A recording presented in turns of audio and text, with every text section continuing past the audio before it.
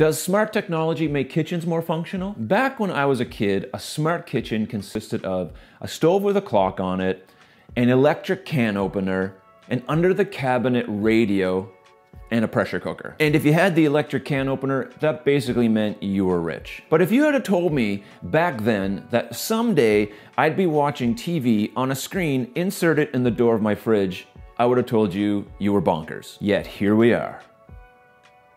So, how did we get here? Something phenomenal happened that was the tipping point to what we see today in modern smart kitchen technology. The thing that the kitchen was missing all along. Dude, I'm trying to film a video here. I'm just looking for grapes. Just getting grapes. Well, can you hurry it up? I'm kind of like in the middle of something. Oh, I get it. Just give me like 2 seconds.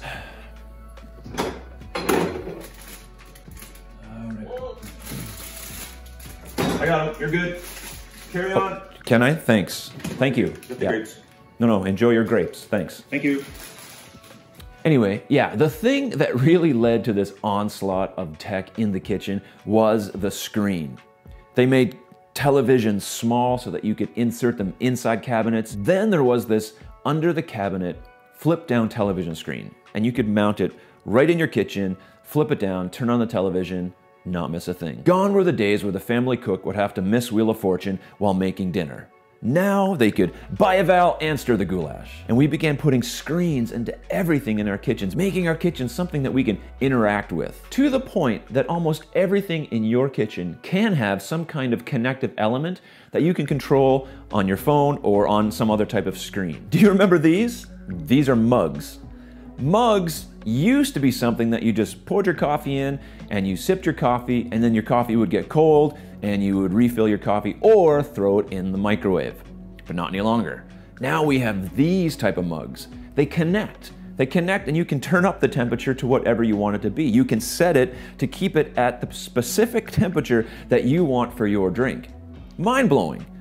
Or what about these? Do you remember these? These were toasters.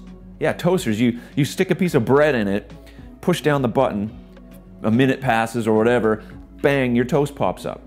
I mean, amazing. But not anymore. Now we have these toasters that have screens that you can dial in the exact amount of toasticity that you want. You can make it the perfect crispiness, all of a matter of a touch screen. And of course, the list goes on and on and on. Basically, when I come home from a day's work and I walk into my house, my phone connects to this list of Bluetooth items that it just about destroys my phone. And if I open up that list, I have to scroll through all the different items that my phone wants to connect to just in my kitchen alone. From my range hood, to my fridge, to my stove, to my microwave, to my mug. I mean, it's getting ridiculous. I mean, it's kind of cool, but I mean, come on. But smart technology doesn't make up for dumb design. And I use the word dumb cautiously, because I don't really like the word dumb, but in contrast to smart tech, I'm using it to offset that. Because you can have a kitchen that's poorly functional, yet has all the bells and whistles of a smart kitchen, and it's really not helping you any. You can have a smart oven way over here, and a smart cooktop way over here, but that's not really that smart. What's really important is that you have a kitchen that functions well, that has good counter space, that has proper clearances from countertop to cabinet or from countertop to countertop walkways. And you need to have the appropriate amount of storage and accessibility to cabinets and pantries and even corner cabinets. You need to have all these things in place so that your kitchen is the most functional room possible, and then add all the elements of connectivity that you want. But a smart kitchen doesn't make up for dumb design. The perfect kitchen, in my opinion, is one that is pristinely laid out to be the most optimal kitchen possible. Then you add in the layer of the beauty of it, the elements that make it really stand out and be beautiful to look at. And then you add the elements of smart technology to just give it that extra something amazing that every kitchen, I think, should have these days. I think it's usable, but it has to be in the right context and in the right order. And if we concentrate too much on smart technology and we concentrate too much on just the look of the kitchen, but we forget about the functionality, we're missing the main ingredient that what makes a kitchen what a kitchen should be. Now, there are some advancements in technology that I think really do help make the kitchen more functional. The first one is the touch or touchless Faucet. Now these have been around for a number of years, especially in public washrooms. You stick your hands underneath, water turns on, water turns off after a minute, you dry your hands, away you go. But in the kitchen, it is a real innovative piece of technology. Delta was the first one I remember seeing. I don't know if they were the first to actually come out with it, but I remember seeing the one from Delta where you could just touch your elbow to the faucet and it would turn on, and touch your elbow again and it would turn off. And now, of course, they have ones that are motion censored and they just turn on and turn off with movement of a hand. I think this is excellent in a kitchen because you're just working, you're doing your thing, you have your hands in raw chicken or beef or something that you're doing, and you don't want to be touching everything in the kitchen, just spreading that germs or spreading the bacteria everywhere. They have Bluetooth controlled faucets. I mean, what? Your faucet is controlled by your phone. I mean, why not? Everything else in your kitchen is controlled by your phone. So the option to be able to use a faucet that you don't need to touch is really, really functional. Number two is really good also, and this has been around for a number of years as well.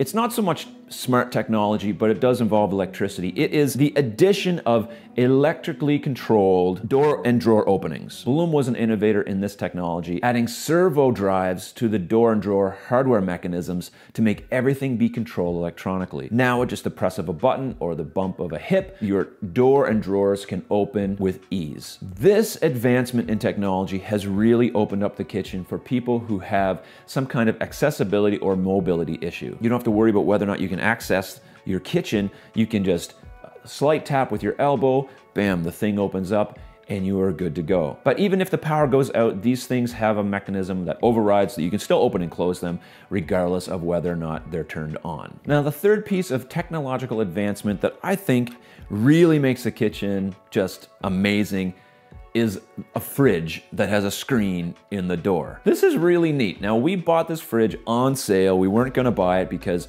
it was too expensive. It was on sale, the same price as the fridge we were gonna buy. So we're like, why not buy the fridge with the screen in it? And it is the most amazing fridge you can ever think of. It does two main things for me. It tells me the time and it tells me the weather. I don't have to look out my window. I can just look at my fridge and it tells me it's raining out. I highly recommend getting a fridge like this because it can store your photos, you can put your recipes on it. You can be at the grocery store and you're like, do I have eggs?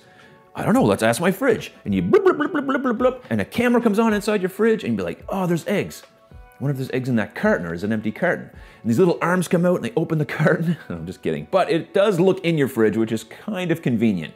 I've never used that feature, but it's still there. And you can draw pictures on it with your finger. I mean, the options are endless. You can watch YouTube videos right on your fridge, which in fact we actually do quite a bit of. I also get to use it to try to make this video and I hope this works. So, my opinion on smart technology is get it if you like it and you're gonna use it. I think it's awesome. If you're not gonna use it, don't worry about it. It doesn't make the kitchen any more functional necessarily. The design layout is really the meat and potatoes of any kitchen. If that's not nailed down, you're gonna always struggle no matter what smart appliances, what screens you put in your kitchen. I'm definitely an advocate for great design, but I'm not against all the other bells and whistles. Tell me what you think. Have we gone overboard with smart technology? Have we reached the limit of what we're gonna be able to do in the kitchen as far as the technological advancements go? Or is it just the tip of the iceberg? Is there this horizon of technology that we haven't really even considered yet that is coming our way?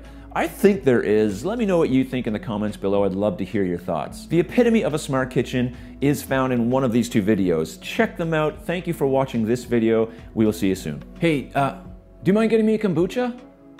Yeah, oh, thanks.